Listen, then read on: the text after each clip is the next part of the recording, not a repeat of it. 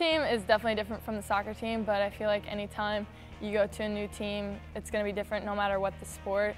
The size of the team, for one, is different. Less players, but more coaches. So that dynamic is a little bit different, but so far, I mean, the girls have been great. I can tell that this team is really close, and they've really welcomed me, and they've really made the transition easy for me, and it's been awesome. Win, I mean, that's what I like to do. I like to win. I love winning. So as a team player, I'll do whatever I can to help the team win. Individually, I'm very competitive, and I know that realistically I'm stepping into a sport that I haven't played in 4 years, but I'm going to work my hardest to do whatever I can to help the team win, and if that's cheering from the bench, then that's cheering from the bench. If that's coming in and getting a couple points, then that's what that is.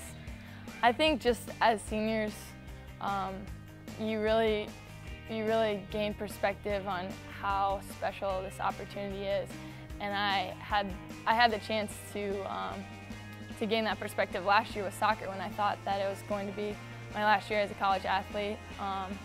So once again, I'm very grateful for this opportunity, but again, I'm back in the position where this is my last chance, and this is our last chance as seniors to really leave a legacy. And so I think we're gonna be working hard to get everybody on board with us and you know, help to lead the team and bring home some wins and hopefully make it as far as we can.